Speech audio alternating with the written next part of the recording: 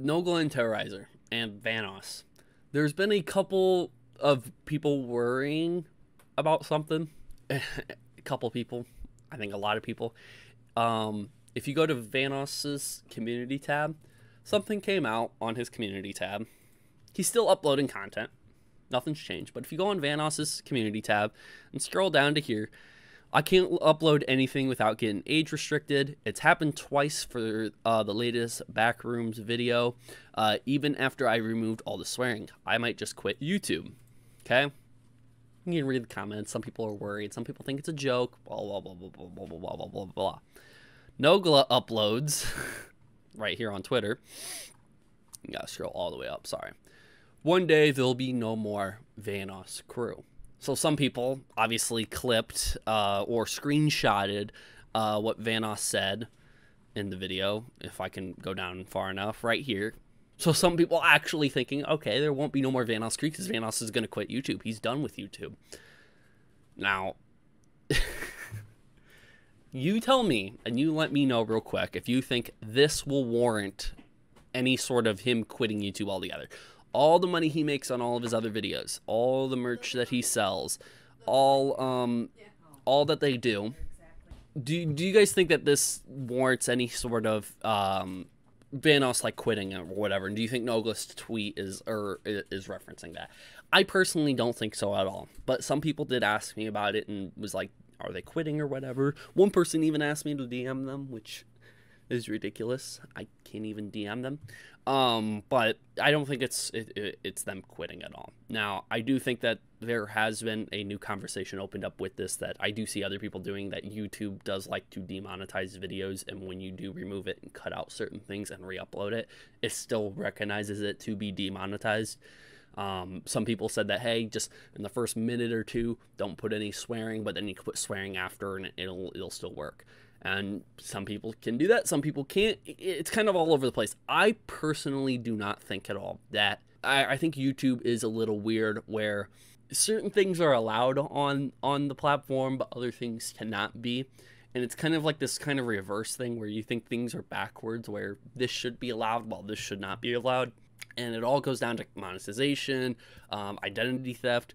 If you don't know, Terrorizer recently had something on his Twitter as well that text me on Telegram, thanks for the feedback, and it's like Terrorizer's logo and everything like that, and somebody put up on Twitter, no way, I'm so happy you don't understand, that Terrorizer actually responded to this person in a comments video. Terrorizer sits here and puts, YouTube creators, can you please make better tools to protect my viewers? I can't see this account in my comments, therefore struggle to ban the account instead of censoring the video. Protect the users. So some people are able to see comments, but the content creator themselves cannot see the user who's obviously trying to impersonate the person. So it seems like there is a lot of stuff where Vanoss seems to struggle to have a video monetized.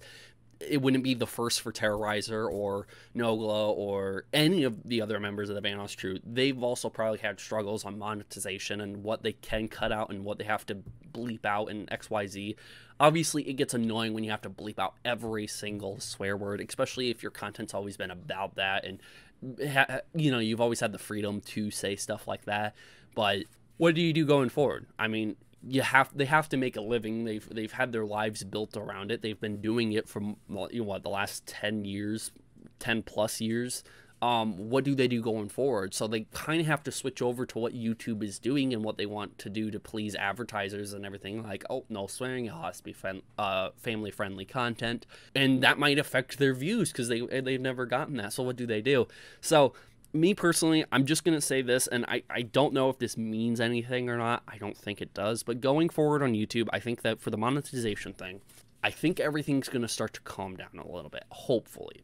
I think less emphasis is going to be on all bleep out every swear word. I think the world as a whole is going to get just a little bit more mature and be normalized again soon. And I only say this because I see a few different streaming services that originally only uploaded PG-13 start to get into uploading more. Even Disney Plus is starting to upload some more PG-13, like more adult PG-13 stuff.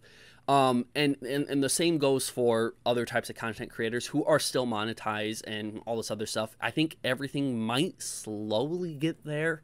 I have no information or no evidence to back this up. It's just my personal opinion. I do think things might get better in the future.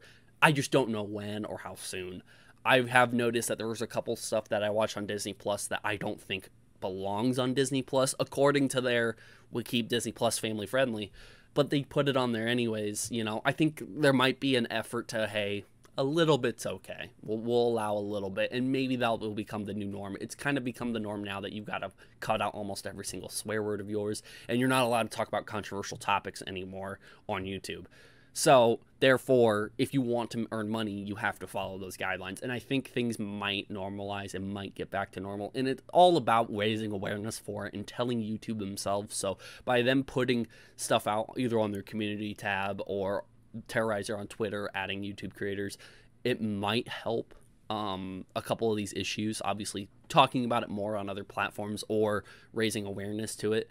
Again, they might just be minor gripes. It might not mean anything. They might just be upset in the moment. They might have just said things, or it's just all one big joke and it's no big deal.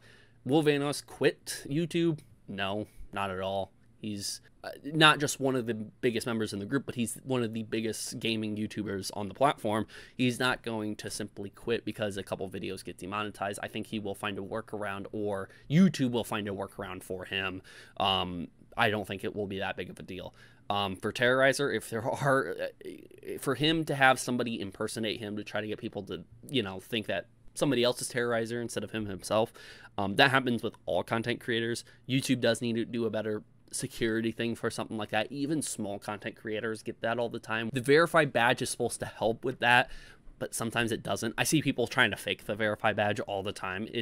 Some of them do look convincing when they fake it. So again, I don't think it's I don't think it helps. I think that there should be some sort of better moderation, but at the same time, there's always going to be issues. I do think that the Vanoss crew will work with that. I do think they just get irritated, like all other content creators do, and all that.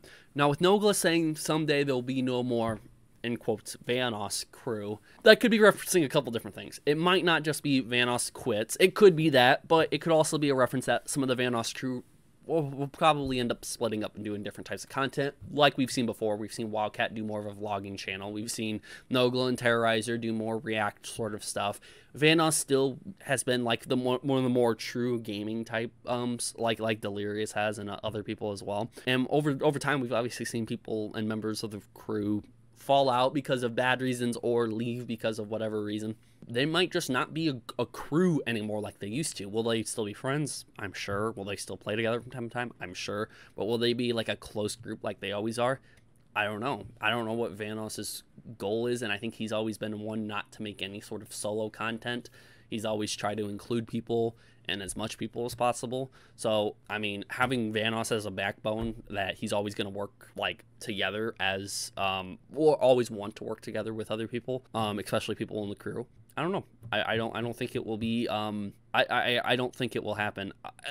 I don't know what Nogla is meaning by it. It might just be a joke. But if anybody's worried about it, I personally wouldn't worry about it unless they actually say something about it. Saying it briefly in a tweet probably means nothing. 5 years from now, it's probably not going to mean anything. I'm pretty sure they'll still be playing together, but I could be wrong.